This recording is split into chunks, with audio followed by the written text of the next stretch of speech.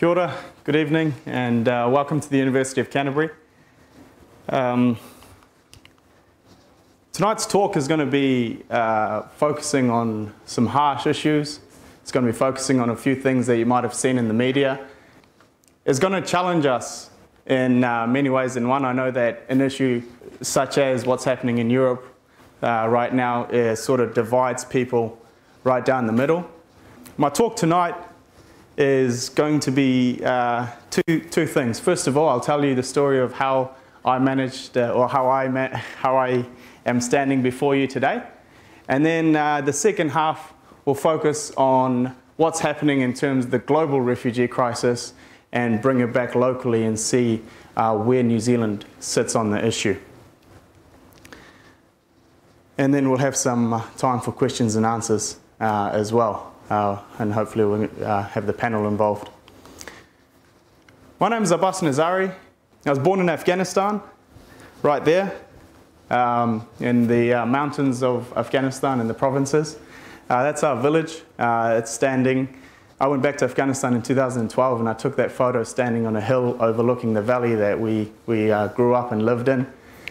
It's our house, front door to our house with an orchard at the front. And this is the valley floor that, this was us growing up as children in Afghanistan. This was reality. We were lucky in that we lived in the provinces, so the war and the violence that was so, so common in the big urban areas didn't really affect us. But as you know, in the late 90s, for the past 40 years, but especially during the late 90s when Afghanistan was going through a civil war, a great force came in, and that was known as the Taliban. And the Taliban came over and sort of took over the country in a large sense. And at first, their violence and their mode of government was reduced to these great urban centers like Kabul. But as they become more and more powerful, their reach spread further and further, even affecting us in the mountains and the valleys.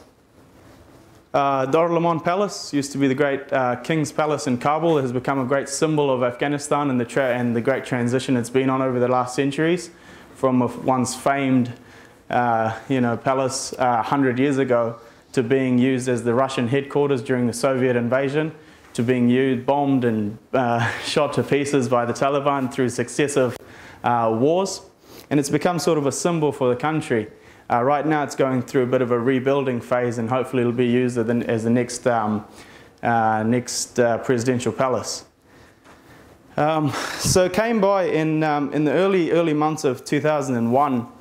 The critical situation in Afghanistan reached a critical point whereby the powers that be, or the Taliban in that regard, they were creeping closer and closer to where we were. And I'm not sure how much you know about Afghanistan, its culture and its ethnic makeup, but there's a couple of large ethnic groups there.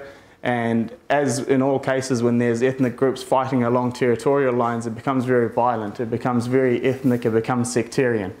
And us being one minor ethnic group, we were seen as a scapegoat and a tool for persecution. And I won't go into the details of that, but you guys are all pretty familiar with what life was like under the Taliban in the 1990s. I mean, you've seen the movies and you've read the stories, the kite runner being one example. So the decision was made by our family that we had to leave Afghanistan as refugees. And that is what took place. My father made the decision that we had to leave. And at the time, obviously leaving the country, if you were seen to be leaving the country, you were deserted, you were a traitor to your own kind. So if you were caught leaving the country by the Taliban, then you faced execution. But we left Afghanistan and made our way to Pakistan, where we applied for refugee status. And herein begins this great international game, this system that is set up in dealing with this movement of people. In 2000, there were some 2 million Afghan refugees living outside of their house, outside of Afghanistan, and millions more internally displaced having to move, similar to the situation in Syria right now.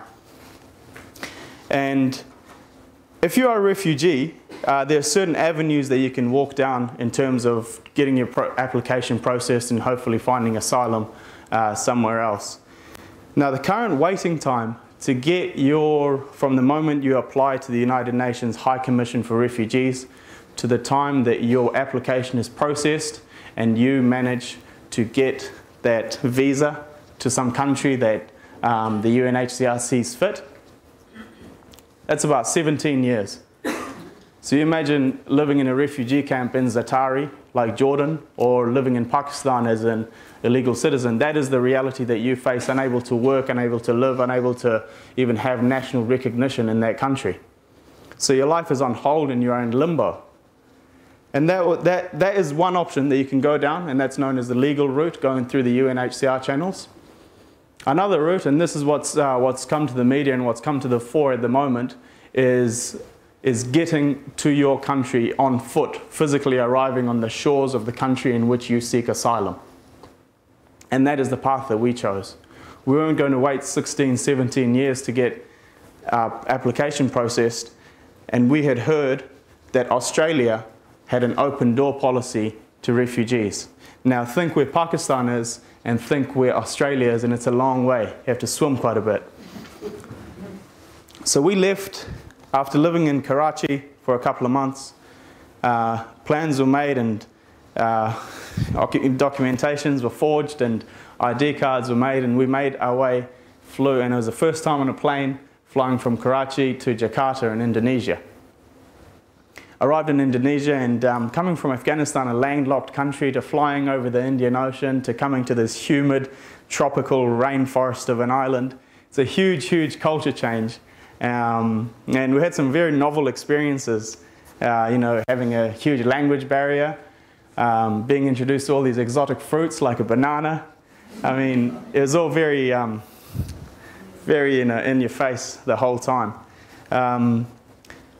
Keep in mind that this story that I'm telling you is all very retrospective. I was about 7 years old at the time, in 2001 when we left, and I've been living in New Zealand for about 15 years. It'll be this year.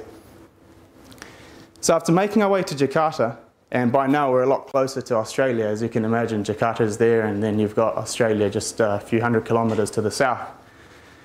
The way from there is to get in contact with people smugglers. And as you know, these are people that are in the trade of people. The way to and getting in contact with people smugglers who charge a hefty price, who give no guarantees, and who may have access to a boat or a vessel that could take you to that promised land. And that was the route that we took. After living in Jakarta for a couple of months, you know, it was arranged with a certain smuggler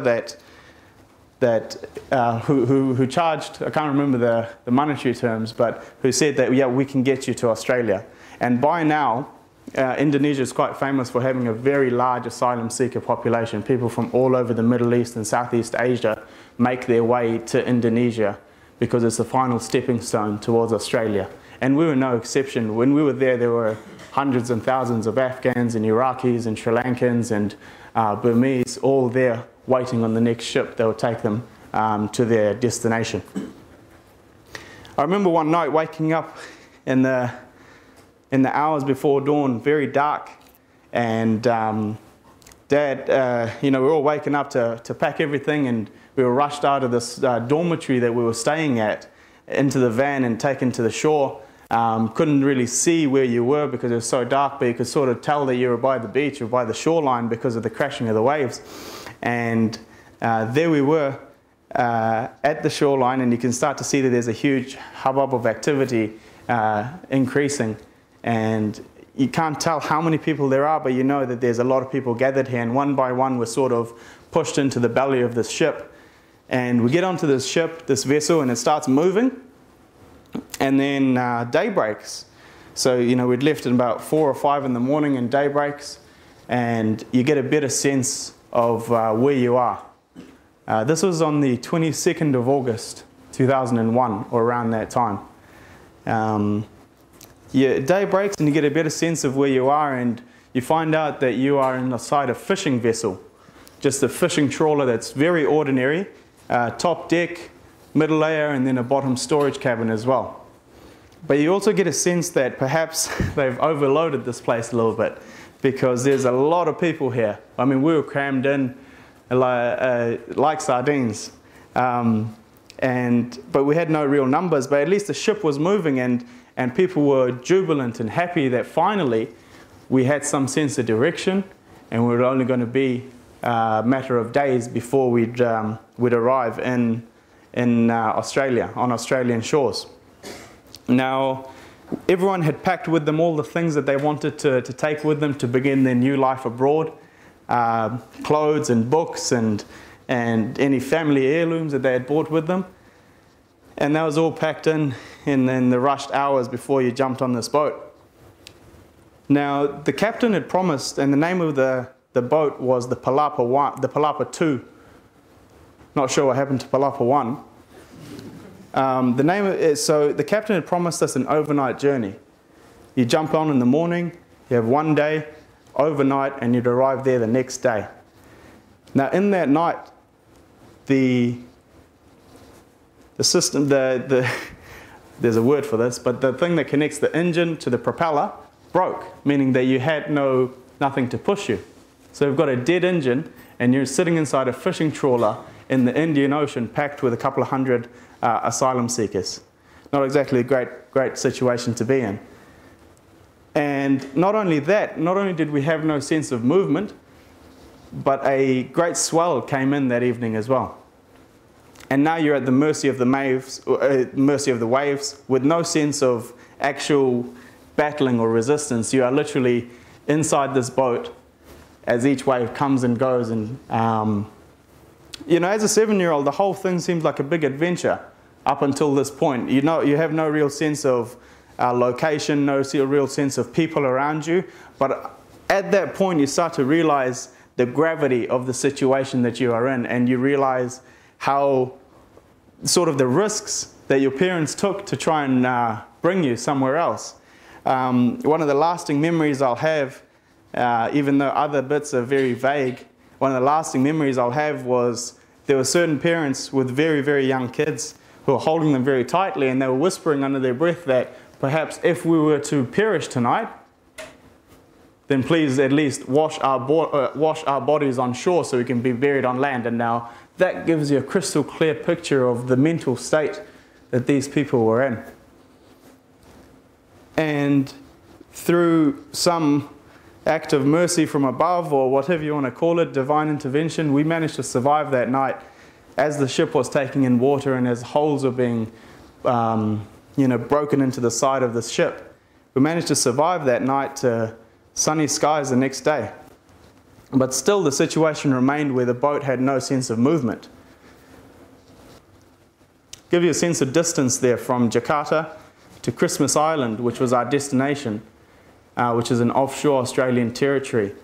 So going from Jakarta to Christmas Island, now the goal was that if you physically arrive on the shores of Christmas Island, similar to what's happening right now in the Mediterranean with Lesbos and Idomeni, if you arrive on the shores of Christmas Island, then you are a refugee, and the country or the sovereign governing that territory does not have the legal right to turn you back. As day broke, people start to get a sense of hope, because an Australian Border Patrol plane, flew overhead that morning. And it came and did a few circles, and then we weren't sure if it had seen us or not, and it returned. And then it came back a couple of hours later, and out of the hundreds that were with us, there was one person who had the English knowledge to write the letters SOS on a towel and sort of wave it in the air. The plane did another couple of circles overhead, and then it turned back.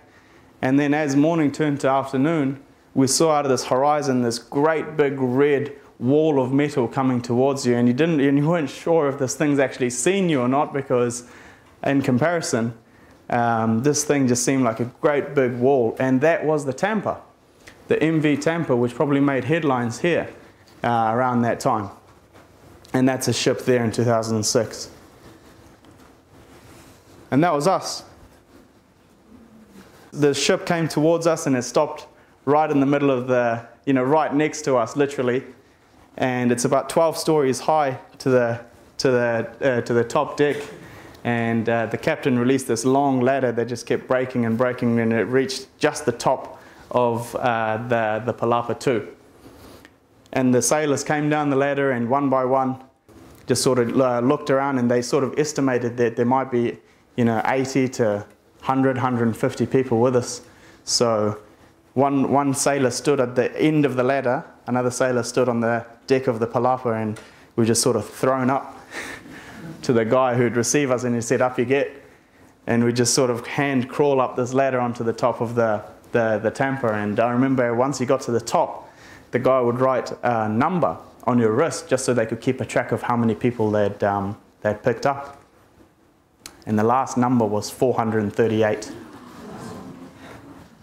438 people, mostly Afghans. I think there's about 400 Afghans, a few Sri Lankans, a few Pakistanis as well. But the large majority of them were Afghans. 438, and the colloquial saying, literally the clothes on your back, that applied very, very literally on that instant. No shoes either, because they didn't know what you could carry in your shoes. So literally the shirt on your back and your shorts, and you jump on the ship. And as the last person, as the sailor himself sort of managed to have a look around the ship, make sure that there was nobody left, he jumped back on the ladder, and the Palapa 2 sank with everything that people had bought to start their new life, and now it's sitting at the bottom of the Indian Ocean somewhere. So I wonder if there's going to be a Palapa 3. Life on board the Tampa. Obviously, this is by no means a criticism of the treatment that we got on the Tampa, because this guy, Captain Arne Rinnan, a Norwegian sailor from teenagehood, and this is going to be one of his last voyages. He had actually going from Fremantle, Western Australia to Singapore with some industrial goods, and he managed to, Australian Border Patrol sort of signalled, because he was the closest vessel, to go and pick them up, and they did. And that was life on board. We lived in containers, men and women separate, children separate containers for toilets, and people just sort of rode, sitting day by day. Now, here is where it becomes very international, and here is where the story really becomes a huge diplomatic affair, because all of a sudden you have a Norwegian container ship picking up a boatload of Afghan refugees in international waters, coming from Indonesia, heading to Australia. And here you've got a lot of parties involved, and there's and it could go completely one way or the other way, and that's what you saw, and that's why the Tampa became this as one expert called it, a detonator issue in Australian and Australian politics, because it drives a wedge in society, and at the time in 2001, Australia was going through a federal election, so this was the Howard era, and you guys are pretty familiar with how that election turned out, how it ended up winning. So what suddenly seemed like a humanitarian affair, picking up the boatload of asylum seekers, became a huge, huge issue of national security and national identity. And we weren't willing to go back, because we were so damn close, and we weren't willing to go back. And Rinnan, knowing that international law said that you were supposed to drop your asylum seekers at the first port of call, being Christmas Island, said, "I will drop you off at Christmas Island." Now, keep in mind, out of the 438 people, there was one person that could speak English. We're heading towards Christmas Island. We start to see this island emerge out of the horizon, just a piece of rock in the middle of the sea, and we're getting closer and closer. And Australian Border Patrol had been notified that Arne Rinnan, the captain, had notified them that he was going to drop these asylum seekers on Australian soil, and that's when the Australian Navy boarded the ship with SAS and said, turn the ship around, you're not welcome. And so obviously he couldn't refuse. At the same time, the Tampa couldn't hold us, because obviously it's a company, it's going to get charged every day for that its shipment is late. So an arrangement was made to transfer us from the Tampa to the HMAS Manoora, an Australian Navy frigate. Now, while we were on the Manoora, a large number of things happened. First of all, New Zealand raised its hand to say that we are willing to accept 150 or so of the 438. We're willing to accept 150, and those have to be young families. So that would include me and my parents and then my brothers and sisters that came along. And another couple of things happened. On 9th of September, the Taliban went and assassinated the last person, the last force of resistance in Afghanistan, who was Ahmad Shah Massoud. He was holding the last piece of resistance in Afghanistan, which with his assassination, then all of Afghanistan was taken over. And then obviously 2 days later we had 9/11. So suddenly every brown Middle Eastern person is a potential terror threat. And that slowed this whole thing down quite a lot, because even New Zealand sort of said, well, what are our legal obligations now? Because we've said that we'll accept them, but we don't know what sort of security threat that they pose us.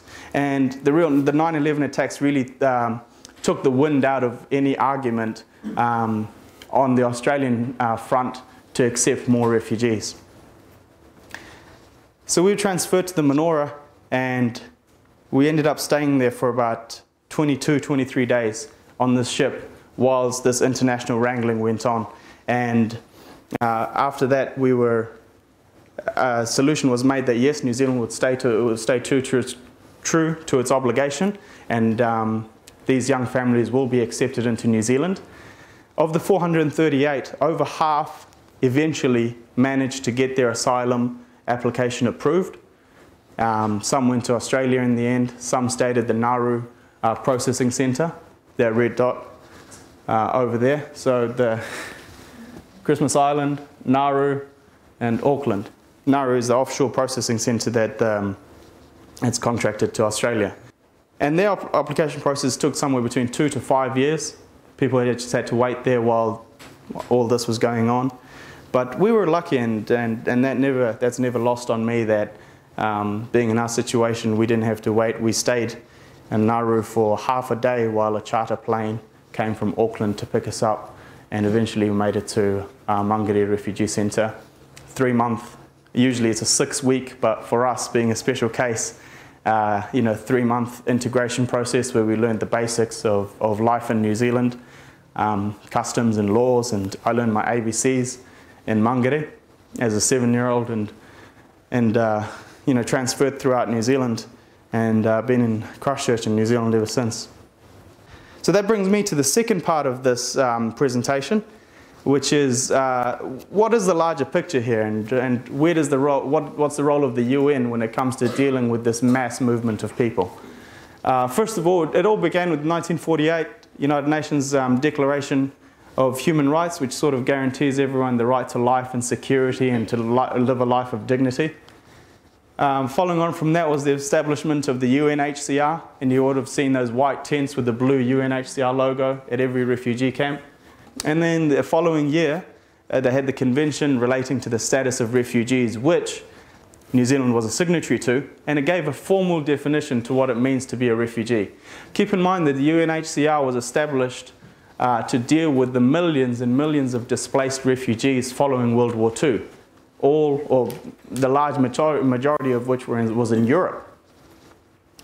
And that definition still applies today. So the convention relating to the status of refugees, there's 2 main points that are at contention at the moment. And that's what we're starting to see. First of all, it's the innocence of refugees, that as soon as someone arrives onto the shores of a sovereign country, then it's innocent before you're proven guilty. And it means you apply for asylum until your application is approved and processed. You're considered a refugee. And 2, non-refoulement, which is exactly as mentioned before. If you're a signatory to the treaty, then you cannot physically turn those people around once they've arrived on your shores. And that's what we're starting to see in Europe, because if these refugees have arrived on the shores of Europe, on Greece, then they cannot be turned back. So what's New Zealand's position in all this? We were a signatory to the 51 Convention. Then we had the Pacific Solution of 2001, and that was the Australian plan in dealing with the arrival of boat people, as it was known. And it just meant that New Zealand would take a certain percentage of arrivals coming to Australia through an agreement with the Australian government. Then we had, in 2012, we had an Immigration Mass Arrivals Amendment Bill, which meant that any illegal arrival of 30 or more people, this is an illegal vessel entry into New Zealand, 30 or more people subject to 6 months detention upon arrival. And New Zealand's had an annual quota of 750 refugees, and this hasn't changed for 30 years.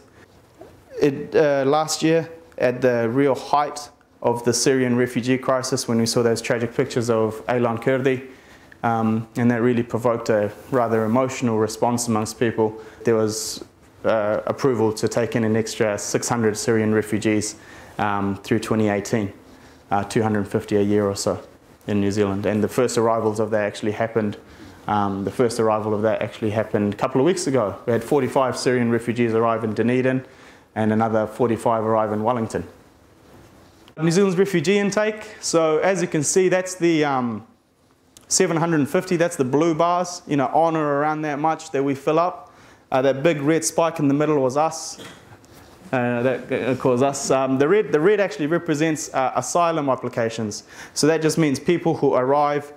So a refugee is someone who has to leave his natural home, and they could be moved inside their own country or they move to an external country. An asylum seeker is someone who arrives onto the shores of another country, like us. Now, we take 750 quota refugees through the United Nations, and then we also accept around about 30 to 40 asylum seekers. Now, these are people who manage to actually get themselves to New Zealand, and then once here they apply for asylum, which means that they say Immigration New Zealand that I cannot go back because I feel in danger. How does that compare? Refugees per 1,000 people. This chart was established, this was of information in 2014. So it just sort of paints a picture of how we're doing. It used to be that we were number 1, and now we're about 87th in the world, I think, in terms of refugees per head of population. And there are many arguments for and against taking a greater number of refugees, one of them being the economic case that they are rather a boon, or if they are a boon, or rather are they a burden. A lot of studies have concluded that no, they are in fact a net, if you're to talk in economic terms, then they were a net benefit to the economy. But despite that, there remains a lot of friction or points of contention because, and this is not something new, by the way, this is something that New Zealand or any other developed country has seen over the time. I think if you remember the Irish when they first arrived in New Zealand, or any other Western country in America or Australia, it used to be that you might have signs on the door saying help wanted and Irish need not apply. In the 50s, when communism was a huge thing, it used to be that socialism or anyone deemed communist was a huge threat to the survival of our country.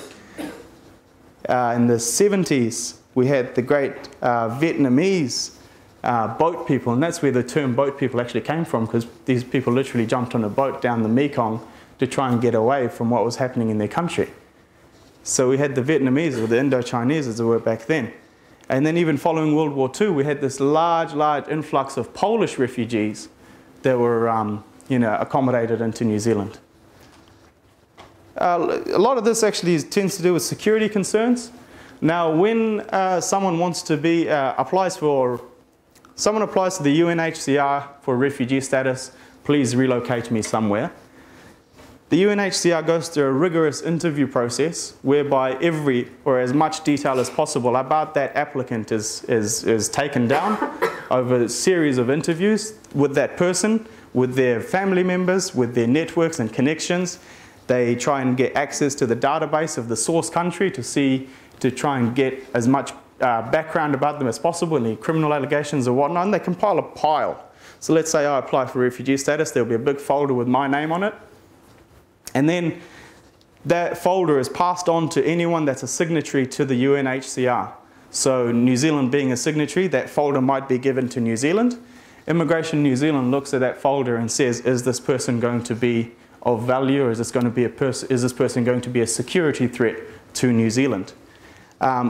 Immigration New Zealand, or rather the New Zealand government, is also part of the Five Eyes intelligence network, which means that they have access to all the intelligence held by the US, Canada, Australia, and the UK.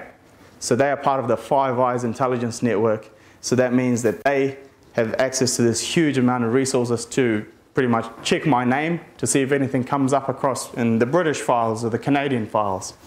And then after that, they make the final tick of approval, yes, no, we want this person. And then from then on, the process of relocation can happen. But regardless, and this is a huge process. So if you wanted to actually do some harm to a country, you're putting yourself through a lot of bureaucracy to do that. So despite that rigorous process, and in the US, as you can imagine, there's about 7 layers of security before you can actually arrive on their soil. And obviously they've got numerous intelligence agencies to do that. Despite this, security concerns probably tops the list. Culture gap, and this is very interesting because if refugees come from a culture that's similar to ours, then we don't usually bat an eye because of, say, we're doing something. But then if they come from a country that we're not really familiar with, then questions are raised. I think there's a huge culture gap between East and West, between how much relatability is there between you guys, between myself and someone coming from Syria, do you know what I mean? There's a huge language barrier, there's a cultural barrier, there might be a religious barrier in that regard. So there's a gap that needs filling, and I think the way to do that is that refugees coming here, reach out to us, but at the same time we reach out towards them to try and bridge that gap. Now I'm not sure how many of you guys sitting here came here because you knew the story of a refugee or because you wanted to know more, or how many of you guys here have actually had contact with a refugee, do you know what I mean? Because that says a lot about the culture gap that exists. Also, there's a case to be made about the economic tides of welcoming. So if our economy is doing great and there's plenty of jobs to go around and people have a stable source of income, then accepting more refugees doesn't seem like an issue. But if there's God forbid, a housing shortage or high unemployment, then suddenly there's a lot more competition. Now in Europe, it's interesting because Germany is doing fantastically well in its economy and they've got about 500,000 jobs that need filling. So they are desperate for workers to come in. But all the other European countries aren't doing so well. So therefore for example, Spain or Italy, so any income or influx of people coming in is suddenly seen as a threat. And that sort of comes down to the argument of whether we're pegging our generosity to the availability of how much income is available.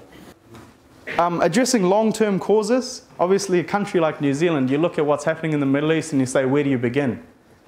And that's a very, very valid case to be made. And in advocating, or at least trying to increase the debate around refugees, relocation is not the be-all and end-all. In fact, it's the last resort. Accepting another couple of hundred people coming from these war zones it's going to be a drop in the ocean in regards to what's happening out there. So addressing long-term causes, and I think Germany's on the right path to do this, is looking at why people move in the first place and taking a 20, 30 and 40-year approach to try and deal with that. And it's also about global citizenship, doing our bit on the global scale. We always say, we punch above our weight when it comes to anything on the international scale. And, those sort of figures paint a different picture. I'd like to just play the first couple of minutes of this video that really, I think, paints a very accurate, in my mind, a very accurate picture of how the debate should be framed. It shouldn't be framed around security or economic benefit or whatnot, but rather a clash of cultures. You can find the link to that video. Thanks for coming along, guys, and open the floor to questions.